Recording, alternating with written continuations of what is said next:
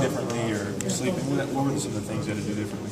I mean, you just gotta be smart with your body. I mean, you know what to put in your body.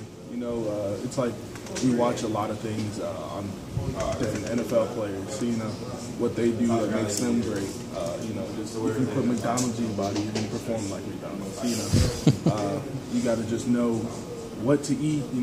How to train, things like that. And really, it's like conditioning your mind to be able to take that next step, be able to say no to, McDonald's when you know that it's an easy meal, not going as hard in a rep or in a run or a sprint in the summer. So it's just really conditioning your mind. Did you have anyone that helped you along or kept you accountable or anything like that? I mean, I had all my teammates, my coaches, strength staff, dietitians, all that type of stuff. Everyone just keeps each other accountable. We do that in pretty much everything, keeping each other accountable and making sure that everyone is doing things, they're supposed to be doing. What's the biggest changes to your diet? Just, eating right, working harder, things like that, Anything specific you cut out or anything specific you added or anything like that? Nah, not really, just being smarter with how I live my life. Kahlil, what was the sense when you see the 315 pop up on the scale? What was your initial reaction when that happened? It was kind of a shock, to be honest. I didn't think it was really going to happen, but it's a great feeling getting back down to that weight. You just feel a lot better. You just feel a lot better. You can move a lot better.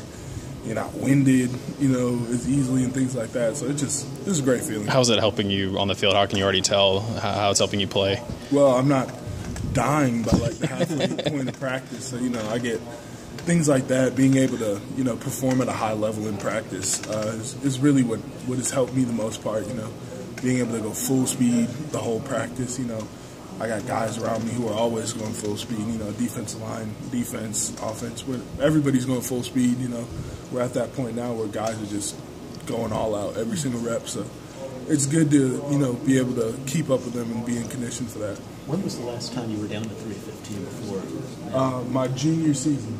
In high school? My junior year in high school. And I know what your listed weight was last year. What did you end up playing at last year? Stayed from anywhere like 335 to like 327-ish. So, yeah. Did you get a chance to hang out with your uncle at the practice Saturday at all? When they come into town, do you get to see them? My dad, I got to go out and see real quick right before camp started.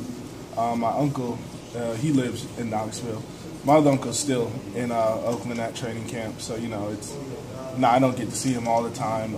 Dad came out here, got to see practice for a little bit, and then went back. But it's cool to be able to see them when they come around and things like that. So yeah. How helpful